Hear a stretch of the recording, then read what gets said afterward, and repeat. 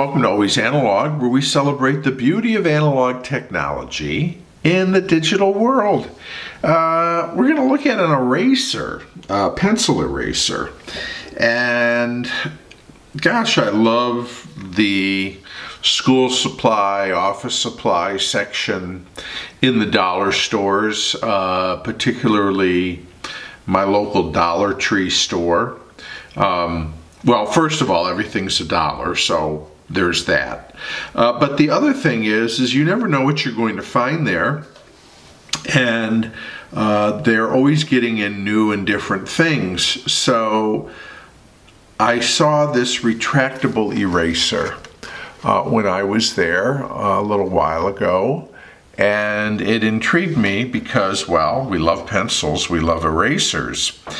And the beauty of a pencil is that it can be erased.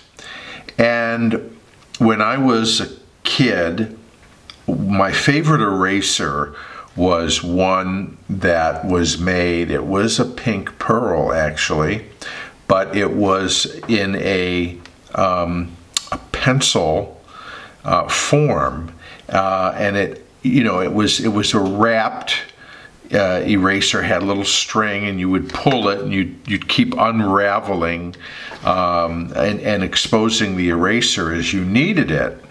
And I just loved that because it was easy to hold and things like that. So I saw this and it sort of reminded me a little bit about that, except in a new format. And again, it was $1, and not only did you get the the holder that retracts, but you get 2 refills to put in there should once you use it up. So this is a retractable eraser, 2 refills. The back doesn't tell you much except that it's made in China. So I thought I would look forward to trying it. So I'm going to do that. So let's open this thing and get it out.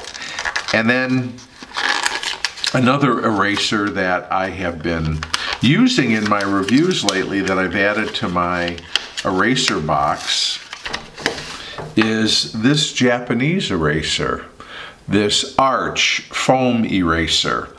And a lot of companies are making foam erasers now, and the foam eraser has a lot of basically bubbles or air pockets in it. And these do a wonderful job erasing most pencil I have found so far. So this to me, and of course, this is a more expensive eraser. Not that it's, it's an eraser. It's not crazy expensive, but one of these might cost almost, $2 for just this one. And here you've got this and plus the refills. So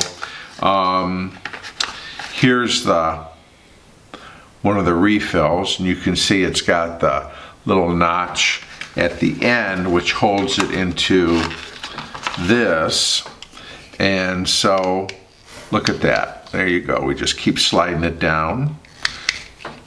And these holders were available in different colors.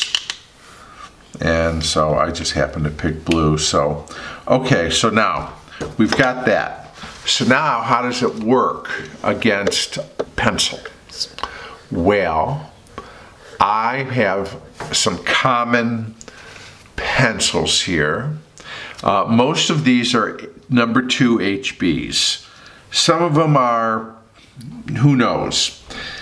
I don't know what a Tennessee Red is, really. It feels softer to me than a number 2. And Musgrave doesn't say. I've got a Blackwing 602. Yeah, I don't know. Is that really a number 2 HB? I think that's not. Not a Raj 621. Not sure what that is. But the rest of them are identified as 2 HB. So what I want to do is I want to start with our Dollar Tree Dollar Retractable Eraser here, because I just really want to try that. And there's there's something fun about finding something inexpensive like this and being able to use it if it's good. It's only a good deal if it's good. If it's not good, then it's $1 kind of that wasted. I could have bought a Snickers bar instead. But I am anxious to see how this eraser performs across these pencils. So we'll go down the line and try it. And then, for comparison's sake, I'll try the Japanese foam eraser. So let's try this one first. Semi-Hex. Musgrave Cirrus. You know what? It's doing okay so far. Norica. Nataraj 621. Blackwing 601.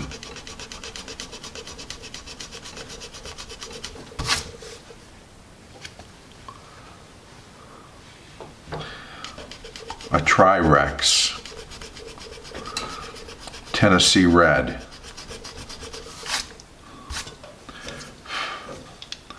All right, I'm going to click this down a little bit. Musgrave Green Belt. Pen and Gear.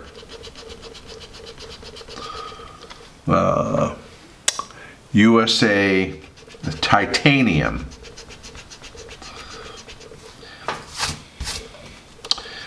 USA Gold. Murado.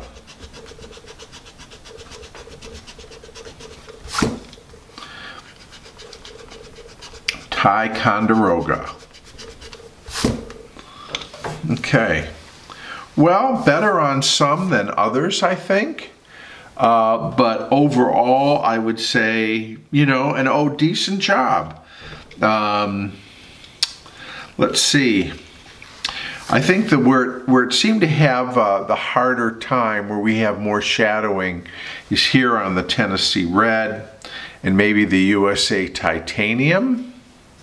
But it did real well on the Semi-Hex, on the Tri-Rex, on the Norica.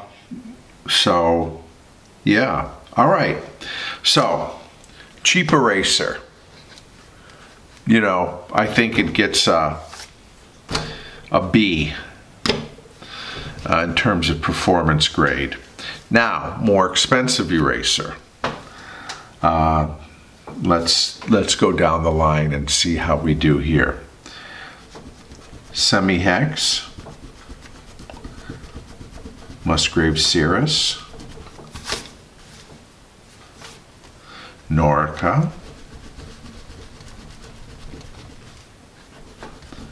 Nataraj 621, Blackwing 601. I'll say they both make about the same amount of crumbs. The foam eraser may be even a little bit more, but that's expected because of how it's made. Tri-Rex, Tennessee Red, Green Belt,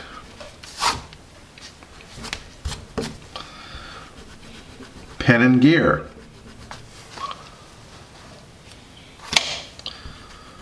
USA Titanium, USA Gold, Murado, and Ticonderoga. Okay. Well, so how did the Arch foam eraser compare? I think if we look down the line here, I'm going to see if I can even raise this up a little bit. I want you to really be able to see the differences. I think you see a better job in the Blackwing 601. I think you definitely see a better job in the Tennessee Red. I think you'll see a better job with the arch and the titanium. A lot of the other ones are similar in terms of their erasing. It may outperform, the arch may outperform a little bit on the Ticonderoga as well. So, a tale of two erasers. I would say in this case, the foam eraser outperformed the Jot dollar store eraser in a number of pencils. However, in some, they were head-to-head about the same in terms of performance-wise.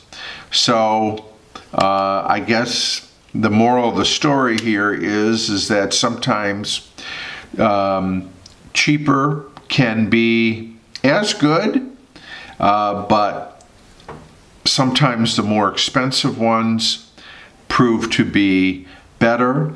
The other thing let's remember is these are two different eraser technologies. So, you know, maybe my comparison wasn't as fair as it should have been because I'm not quite sure what this is made out of. Some kind of vinyl, plastic, rubber substance, and this is a foam. But anyways, we love our erasers, and I will get use out of this Jot eraser. I do like the fact that you can hold it like a writing instrument and erase. I like that very much compared to this one, which is a standard little block eraser. So anyways, thanks for watching. And if you like what I do here, please share and like and subscribe. We'll see you again real soon on Always Analog.